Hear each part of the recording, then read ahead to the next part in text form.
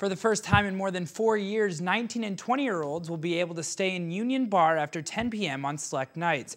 On Tuesday, the Iowa City Police Chief certified the Union as an entertainment venue, which means that people over the age of 19 can stay in the bar until 2 a.m. on nights they host shows. These shows will be live entertainment like singers, rappers, and other bands.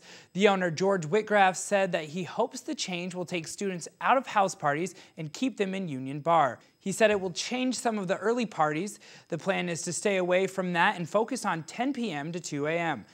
Earlier today, we spoke to students on campus to see if the rule change would bring them into the Union Bar.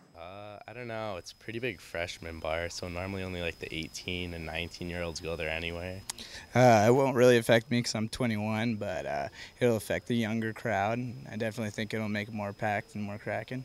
It's a little bit too crazy for me, but I think it'd be really nice if some of the other bars, more relaxed bars, were 19 all night. The certification requires the Union to host at least 150 shows each year, so look out for upcoming performances.